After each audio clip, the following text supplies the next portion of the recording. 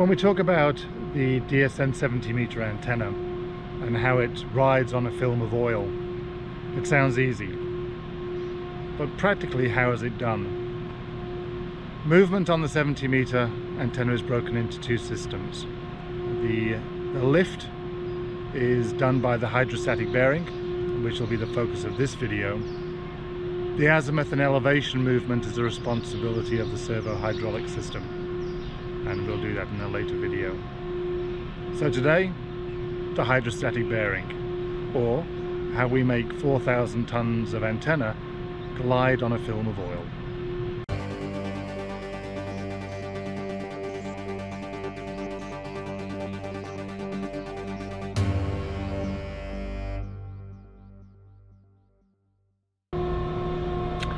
After a short climb, I'm at the point now where we have the non-movable part of the antenna, the pedestal, and where it interfaces with the movable part, the 4,000 tons. This is the hydrostatic bearing. We have the epoxy resin sitting on the pedestal. On top of that, we have the sole plate. And then we have the bearing, which is encapsulated as well in the reservoir here. So inside this we have an oil reservoir that goes all the way around the antenna. We don't actually see the runner because, as I said, they're sitting in a film of oil, or a reservoir of oil. The pads themselves, although we're lifting 4,000 tons, that 4,000 tons is only lifted at 3 points. So we have 3 pads sitting on the runner.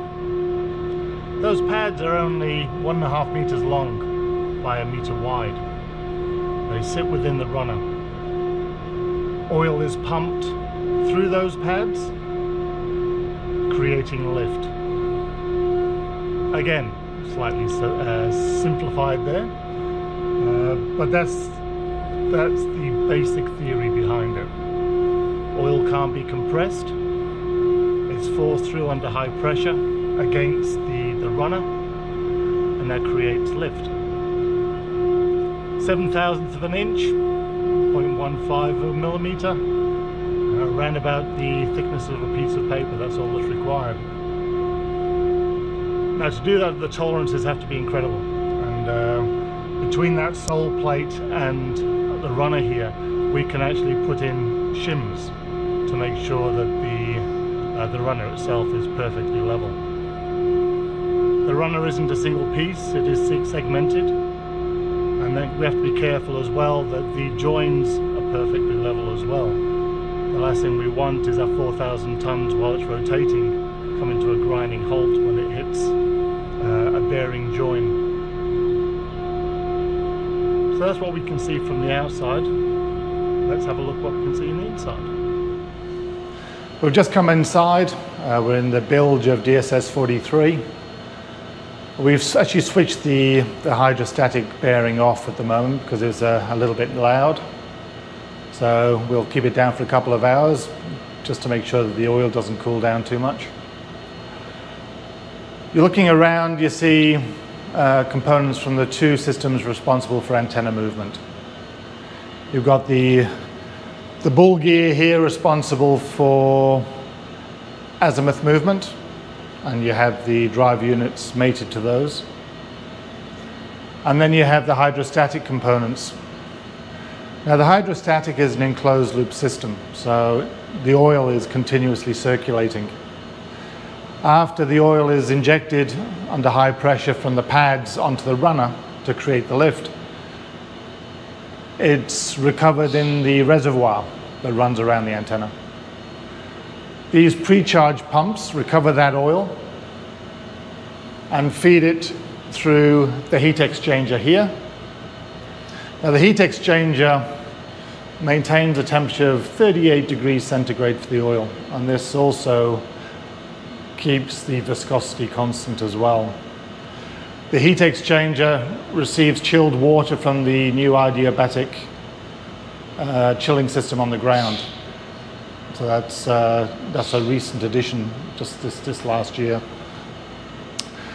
The oil goes through a series of filters and then distributed back to the pads and the skid pumps. The cycle begins again. So let's have a look at the skid pumps.